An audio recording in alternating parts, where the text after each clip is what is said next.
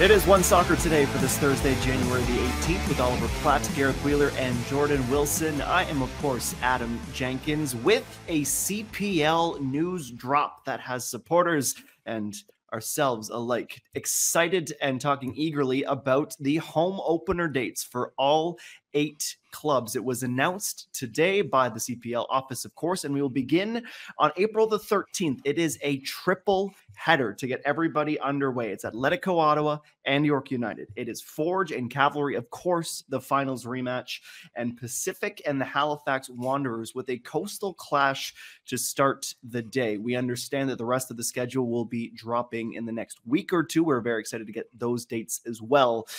But a matchup that I didn't quite mention yet, gentlemen, is where I want to begin our show. And that is the fact that Valor is not opening their campaign until June the 2nd against Vancouver. If you missed the announcement yesterday, IG Field is getting a brand new playing surface. So, Gareth, this can go one of two ways. It can be unifying, it can be bonding, or it could be a disaster for a brand new club built by Phil Dos Santos. Which way do you lean here? Well, first off, I'd like to point out you have the best background in One Soccer Today history. How could you recognize it, Nola? One lonely plant, and I had to squint my eyes to actually read what that said. Well done, Adam Jenkins. Thank you. For Valor, this is a good news story, a feel-good story. We shouldn't get away from that fact, the fact that they are getting new field turf, and a drastic improvement in terms of the surface that not only Valor, but all teams will be playing on across the Canadian Premier League. Jordan Wilson will get into more on that because he's had the privilege, I guess, of playing on that surface. The opportunity. Multiple tries. R.I.P. IG Field surface. But this means a difficult start just based upon an early June start. The first 7-8 games of the season we've played away from home. This has happened across leagues. In Major League Soccer, Toronto FC, back-to-back years with renovations to BMO Field, had their first 7 and 8 games respectively in 2015 and 16, played away from home. In 2016, by the way, they went on to play in an MLS Cup final that year. So it doesn't mean doom or gloom, but this is going to be a significant challenge to Valor, a team where the pressure is on their manager and Phil Dos Santos. The pressure's on the club to go out and perform. They made sweeping changes to their squad. 15 players are out, are not returning. They've already signed 6 or 7 or 8 already, and it's going to be very difficult on the fly with all the travel to go on and come together and be able to come up with results. The worst case scenario for Valor is that they get buried here early. They come out of the gate. There's this amalgamation period where it's going to take some time for them to embrace a new manager, embrace new teammates. And they really struggle out of the gate. This is a team that's never made the playoffs in Canadian playoff history. And if you're looking up all season and the pressure's on later on in the year to pick up 3 points, it's going to be really tough for Valor and a steep hill to climb. Remember, this hasn't been a great team away from home. 3 wins in 2023 away from home, 3 wins away in 2012 away from home, 13 points in 14 last year, 12 points in 14 the year before. So there isn't even a track record of away success here. So you hope that they can take advantage of maybe some other teams looking to gel a little bit earlier on, but it's a really difficult one for Valor. The way I'm looking at it, guys, short-term pain for long-term gain. And hopefully the short-term pain isn't that painful. Jordan Wilson, short-term pain for no more pain, perhaps. If you'd like an ode to the old turf, a soliloquy of how much you'll miss playing in Winnipeg on that surface, feel free. But your thoughts on the news and how the players are going to have to adapt and come together on what is about a 6-week road trip to start the season. Well, there's an ode that I can't ignore, which is in the bubble. I have a huge gash on my knee just from falling, blocking a shot from Mo Farsi that was about to score and go top corner. But yeah, it wasn't a great and ideal pitch to play on IG Field. I'm glad God answers prayers. It had to get torn up. It had to get laid down. Every player who has played there knows it needs to be changed. And look, now we have 8 pitches in the league that are all in good condition. All teams can go and play good football. IG Field was the one I was missing. This team was 3-4-7, as Wheels alluded to, away from home, but also 3-4-7 at home. So I think what needs to happen this season is a decent start. right? Take care of business and you choose one. Their goal for 2023 is to make sure that their home record was good, and it was poor.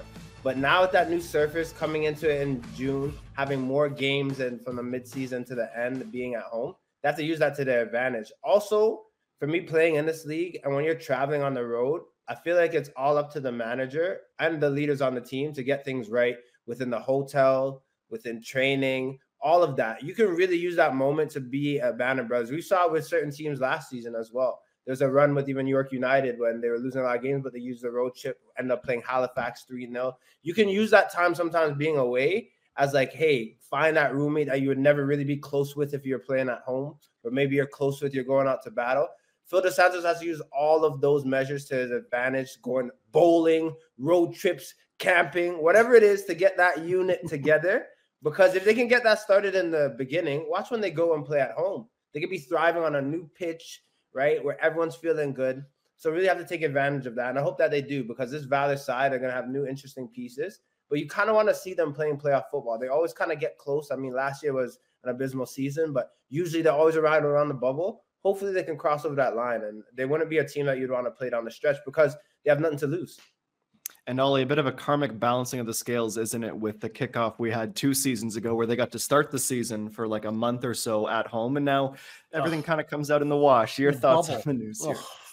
Yeah, and I mean that's kind of the prime example of why I think there's an opportunity here for Valor is that your starts just don't define you in this league. Like in that bubble, they won 6 of their first 7. Guess what happened then? You know, Rob Gale gets fired. They missed the playoffs.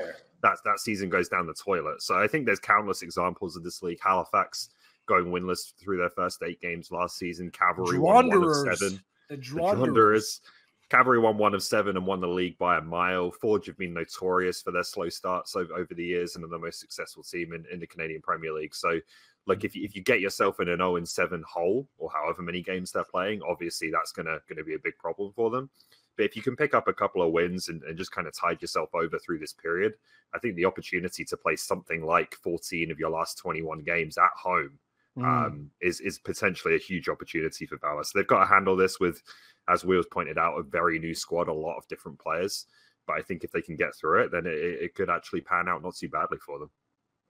We're going to head to the West Coast next for some topics and some chat on Pacific and Vancouver. We had already discussed on Monday's edition of One Soccer Today the departure of Manny Aparicio. You can now add Amir Didic and Easton Ongano. Gareth Wheeler, thoughts on the pun? Not bad. 7 out of 10. 3 big departures on Vancouver Island. It's going to be a very different team. If anything, maybe it helps James Merriman narrow down to a preferred 11, but there's going to be some big replacements, no doubt, especially at center back, though Thomas Mayer-Jaguar's option was picked up, and he'll be around with Paul Amadume and the fullbacks Kunle Dadaluk and George Mukumbilwa. Let's get some thoughts on that, Oliver Platt, on what's transpiring right now for the men in purple. Firstly, Easton off Garo. It's right now for you. Guys, it's Easton. He gone, Garo. He's gone, Garo. He's gone, Garo. He's gone, Anyways, Garo. That would have been a 9. Gone, Garo. Okay, that's the winner. We move on. Look, as far as Ongaro is concerned, I think this is one that probably suits player and club. It just didn't work out. He's a good player. He's had a good track record in the Canadian Premier League with FC Edmonton.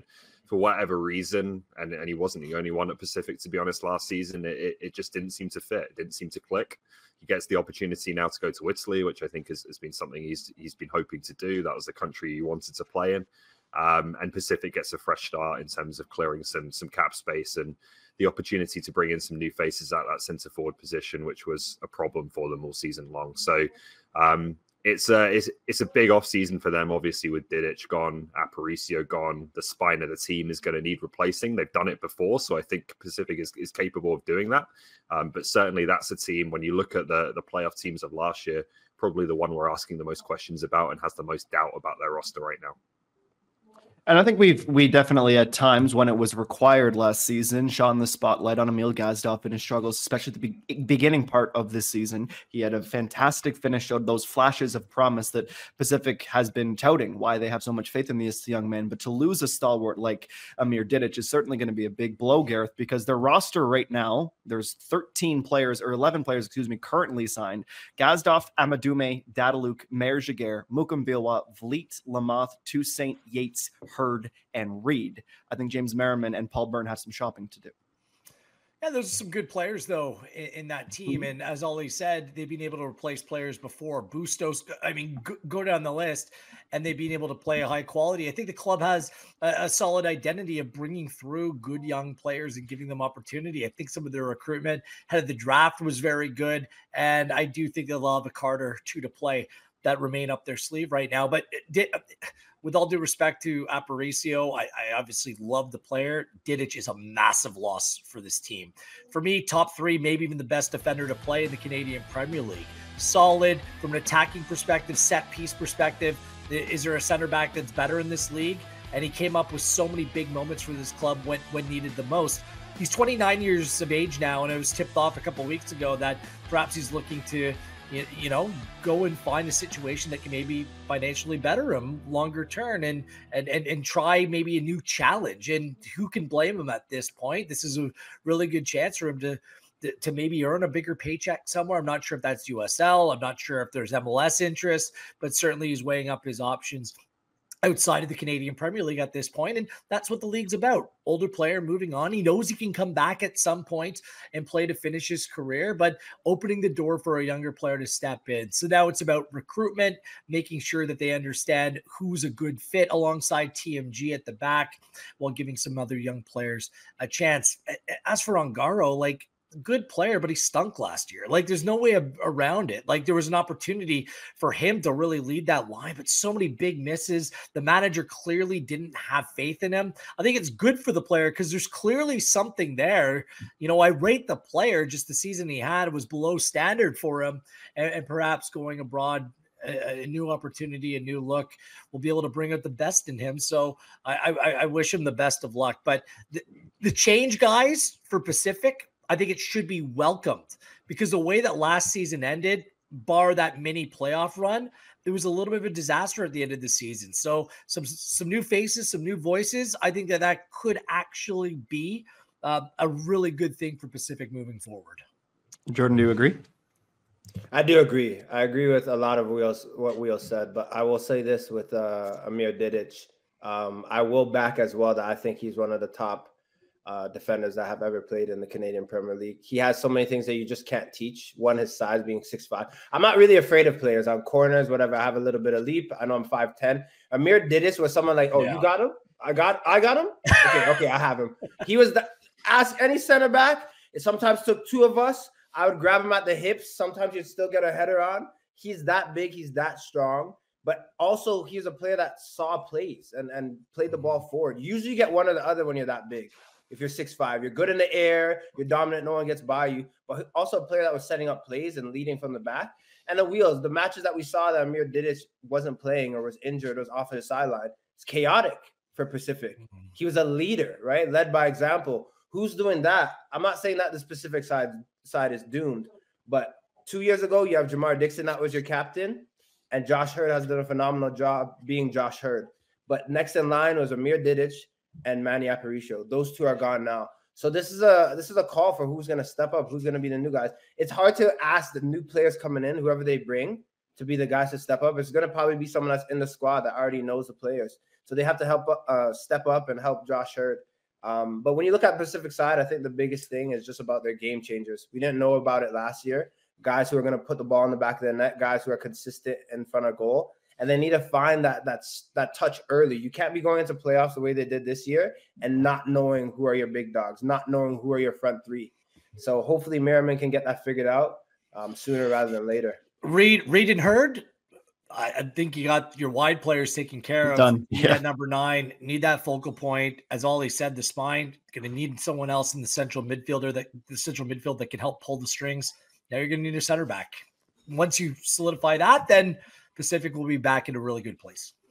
Well, we know the Pacific will be starting their season on April the 13th, as mentioned earlier, in the Coastal Clash. But for now, let's cross the Salish Sea and talk about Vancouver, who are continuing to make CPL history with another youngest signing in league history. That is Grady McDonald of Surrey, British Columbia, on a standard player contract through 2026. He, of course, takes that record from TJ Tahid. He is a player who has played for the Republic of Ireland and Canadian Youth International programs. Jordan, let's start there for the player. You're a pro, you're getting ready to come into camp, and you have a 15-year-old, a 16-year-old, a 17, 18, seemingly all the teenagers, and they stuck around. They seem to really take those strides. How do you think Ashvin Gopi and some of the veterans on that team are going to be able to welcome him into the professional environment and help him grow? I mean, people always say, right, quality has no age. Like, if you go into Europe, this is happening a lot, right, where 15, 16-year-olds are getting into camp. It's just unheard of in Canada. One, our league's new, but two, there's just like, we actually divide youth football and men's football. But at the end of the day, if you can hold your own, you can take the lumps, you can also dish it out. The earlier, the better. So with this Vancouver side, what I like about them is you're starting to see their identity grow. And to be honest, Wheels was the first one to call it about this side. And I won't say that for the West Coast, it has switched, but it's definitely begun to see a side that is like playing positive football. And obviously, you have a move like a Norman Jr. coming back or Ben Fisk. Like, these are staple guys. They need a lead from the second they step onto the pitch, and then have some continuity within the squad. But I like this team. I like that they're growing young. I like that they're trusting young players to produce. But again, I think in the CPL specifically, it's all about that balance. Your oldest players have to be playing like they're hungry and they want a new deal. And your youngest players have to be looking up to them, but not afraid, saying, hey, I want that spot as well. If you can get that middle ground working, usually those are the teams that end up playing towards the end of the season. And that's the thing. I like this Vancouver side. There's so many teams, Jordan, and we see them all the time, that try to go young, but they just play all young players. But the fact that you have the balance. Garcia, you bring in a Ben Fisk, as JJDTV reports that David Norman Jr. is coming in. You're going to have some really experienced players, something they didn't have at the beginning of last season. So there's balance. They kept their best players. They haven't really lost anyone of massive significance. Yes, Hundal is a good player, but I mean, he was out of the picture for Ashton Gopi as well. So when you're looking at this side right now, I think they're the best team in British Columbia. I think that they have a better squad than Pacific. They ended the season that way. They're coming together. A full season of a former Pacific player, Wero Diaz. Look out. Welcome to the dark side. Vancouver FC making some moves. Would like to see another center back come in. But man, this team, I think they're going to be turning some heads in 2024. That's right. As Gareth and Jordan allude to, if and when that David Norman Jr. move is made, he would be the 8th BC-born player on this club, and a lot of players from the greater Metro Vancouver area. Oliver Platt, what have you made of Ashvin Gopi's offseason as of January 18th? I don't think I'm quite ready to go to the whole power shift thing in BC just yet. I think Vancouver's obviously going to be, I would expect them to be better than they were last season. And frankly, I think second half of last season, they were probably better than Pacific. Certainly, they collected more points from July 1st onwards. But that's kind of why I lean back towards being okay with changes at Pacific. Like, I think they needed changes to come. As talented as that team looked at times last season, it was, I think ultimately it was a little bit smoke and mirrors. You know, Pacific, if you let them play on the counterattack, they could absolutely destroy you, right? They had that in their arsenal all season long. But at home, like, I don't think they scored much more than a goal a game. Like, ultimately, all that talent they had didn't really pay off. I think they need to undergo some fairly major changes to that roster. Those changes are coming. They may not be losing everyone exactly that they wanted to lose. I'm sure you'd rather have Aparicio and Didic in the team, but one way or the other, it's going to enforce changes. And I think I like the players that they've got on their roster right now, even though it looks thin, and you wait and see what they're going to bring in and how they're going to rebuild that group. So Vancouver, I would expect to be improved. I'm not sure I'm quite ready to go there yet as saying they've leapfrogged Pacific. So right now, Oliver Platt, you're still saying Pacific finishes higher than Vancouver at the end of the season? Yes. Gareth? Oh, I made it very clear. I think I brought it up. Vancouver FC right now on paper and in practice, I think a better side, better squad, a better potential to do some damage this season than Pacific. Jordan Wilson break the tie. Oh, I'm not ready to relinquish it. I still think we're sitting all. I think it'll be close. I think there'll be, when the coastal clashes happen, I think there'll be positive matches and very exciting.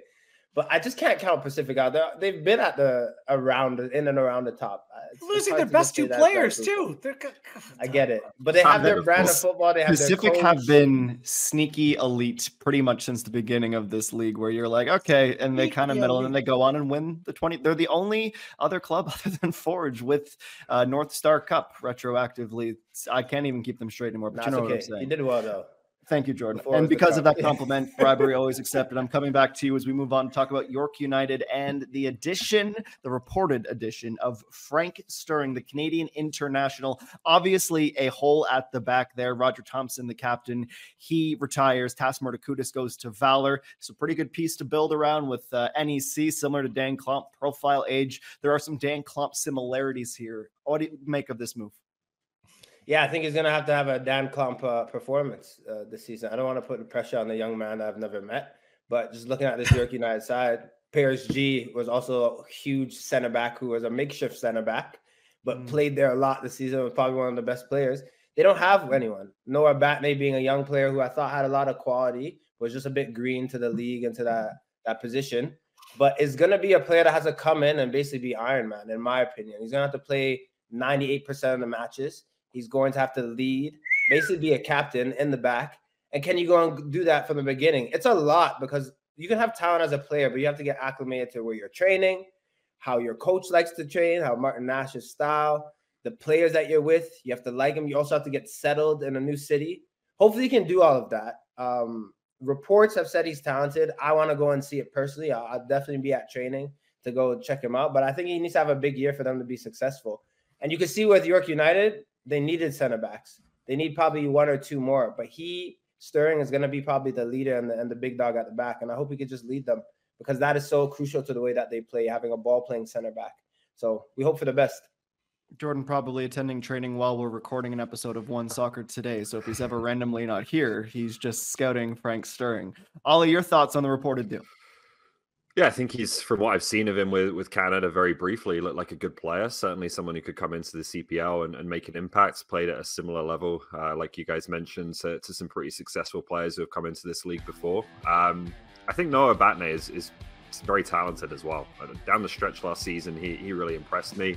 Spoke with Martin Nash recently, and he said he thought at times that Batney was their best centre-back, even being by far the least experienced among that group. I also believe that there will be a third player coming into that centre-back group to join them as well. So I don't think it's just going to be Stirring and a Batney taking the entire loads. I think they've got one more up their sleeve to add there to give themselves what they hope will be a much more reliable group of centre-backs than they had last season, where they were just decimated by injuries. You know, Johnny Grant started there in the middle of defence at the start of the season.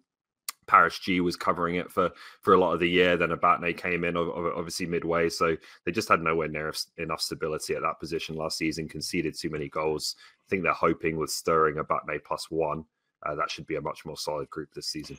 Who's the name, Oliver Platt? Who's it going to be? I couldn't tell you. I don't know.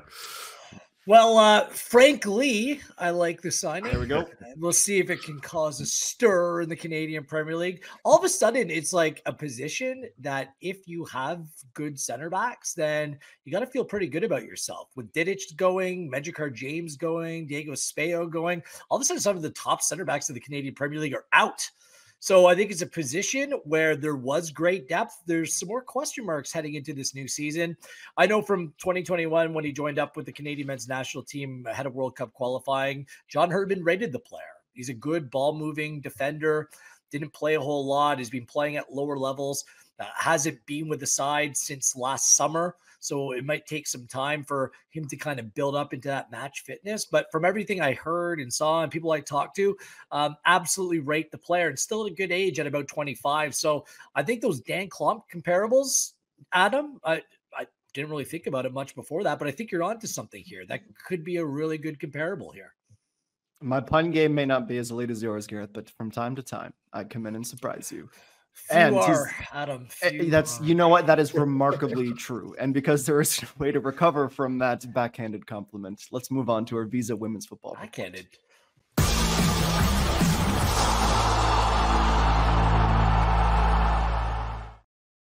It is presented by Visa, our women's football report, and some big news for a Canadian international footballer in NWSL land, and that is Nichelle Prince has been traded from the Houston Dash, and she will be joining Desiree Scott at the Kansas City Current. She will also be under the tutelage of former U.S. women's national team head coach Vlatko Andonovski at KC. Drafted back in 2017, 28th overall. Prince, she was moved in exchange for CC Kaiser and an international slot in 2024. Great to see the pride of Ajax, Ontario get a big move and try and get some minutes here, Oliver Platt, because she finished the season back in that form that we started to see from her on multiple occasions with the national team, scoring goals and being a threat up top, really making a claim for the number 9 spot. Yeah, I think she is the first choice number 9 for Canada as of today, and theoretically going into the Olympic Games. So I think the interesting thing about this move will be seeing where she plays for Kansas City. Do they use her more out wide? Do they use her as a centre forward as she plays for her country? I think looking at that team on paper, there does seem to be room potentially for competition at the number 9 spot and someone to come in and take that job. It wouldn't be a bad place to be with Dabinia supplying you from a deeper position. So let's wait and see. But hopefully this looks like a promising move in terms of Nichelle Prince getting regular minutes at one of those attacking positions, and she's going to be a key player going into Paris. And Jordan Wilson, getting back to that form. Yeah, sorry, just to get back to that form as well in 2022, like 5 goals, 2 assists. Just want to see her being regular, because I think that club form and then going into national team, which I truly care about when she comes and plays for Canada, you just want to be seasoned. You want to be feeling confident you can bang in some goals. So we hope that this move kind of gives her that playing style. But yeah, we'll wait and see if it's on the wing or if it's up top. But regardless, I just really care about the productivity, and we hope to see her just playing her best football. Well, 2024 is going to be a huge year for Nichelle Prince, currently on 96 caps for country. She is going to likely become a centurion for this program at or just before the Paris Olympic Games, and we'll have a new club to settle into as well to see if she can add to her 16 goals for Canada at the Olympic Games. Congratulations to Nichelle. We look forward to seeing her with the Current, and we thank Visa for today's women's soccer report. Let's move on and finish the show with our Tony Betts top picks.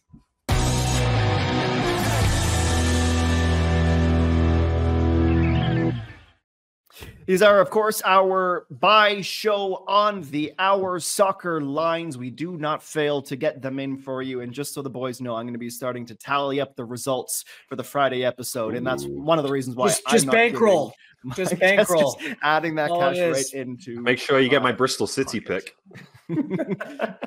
Well, that was a good one for him. I'm pretty confident in my Newport County as well. But we're going to go back to AFCON today, gentlemen. That is where we are going to begin our Tony Bet topics. Senegal, Oliver Platt, minus 103. Cameroon, the underdogs at plus 320. Yeah, I don't fancy Cameroon. They didn't start well. And just looking at the squads on paper, I think Senegal's the stronger team. So I will take them at even money to win this one. You're at the draw at plus 220. Are you tempted? No. Senegal, the holders of this competition are the way to go. A far stronger side, as Ollie said, on paper. Came out of the gate, convincing performance. Cameroon was anything but. They played to a 1-1 draw with Guinea, who had a man sent off in that game. What's gone on with Andre Onana, like staying with Manchester United and taking that private plane down and just not being there in time. You know, he's answering questions about commitment to country, even though he was on the outside looking in before. Like, this is just putting the fun in dysfunction right now. Like, Cameroon just need to get this straight. I'm going to go with the harmonious side that are the title holders in this competition. Senegal minus 103. Full unit play, Adam. Full unit play. I'll make this quick. Wheels, that was never going to end well with Onana. When you try to play a game, but then fly in and get to a game and play it. Ambitious. Never going to end well. I'll go a bit further with Senegal. I think they're going to win it all. I think they're going to do it back AFCON. This is one of the strongest sides in AFCON, and I think they were a bit unlucky in the World Cup, but this is just a strong Senegalese side. I think they can do damage. I think they're winning it all. The AFC Asian Cup, we got to go quick on this one, gentlemen. Iraq versus Japan, plus 1,000 for the Iraqis, minus 455, Jordan Wilson, for the team that has been a wagon, Japan. The plus 1,000 is tempting, but... gonna throw a buck? Oliver Platt. Nah, I don't think so. It's Japan, but at that price, don't bother. So No, but it's more about whether Iraq can keep it close. I don't think they can. I think that take Japan on the handicap. I think it's at 1.75. So they need to win by 2 to win half of your bet. That's a play I'll make, though. I think that Japan can struggle to start this tournament. I think it means good things later on. Play for us today on One Soccer Today. We'll see you tomorrow, everyone.